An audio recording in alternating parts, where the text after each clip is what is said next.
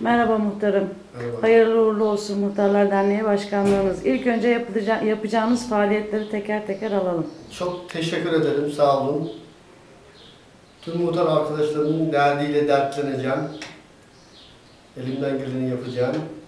Tüm daire amirleriyle iyi geçineceğim. Dostluklar içerisinde, güzel dostluklar içerisinde. Muhtar arkadaşlarımın yapamadığı şeyleri yapacağım. Tıkandıkları yerde ben devreye gireceğim. Tüm dairelerde evraklarını takip edeceğim. Evet, köylü vatandaşlarımızın dertleriyle uğraşacağım. Dairelerde olsun, her yerde, ziraatta olsun, kaymakamlıkta olsun, tıkandıkları yerlerde yardımlarına koşacağım. Ondan sonra siz sorun, ben cevap vereyim.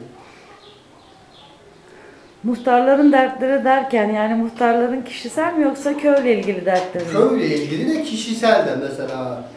Kişisel de olabilir tabii.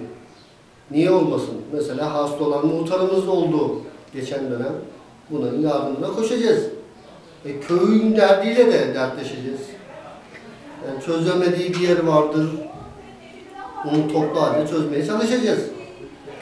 Peki muhtarım, ben çok teşekkür ederim. Size de hayırlı uğurlu olsun. İyi bir dönem geçirirsiniz inşallah. Sağ olun, sağ olun. İnşallah.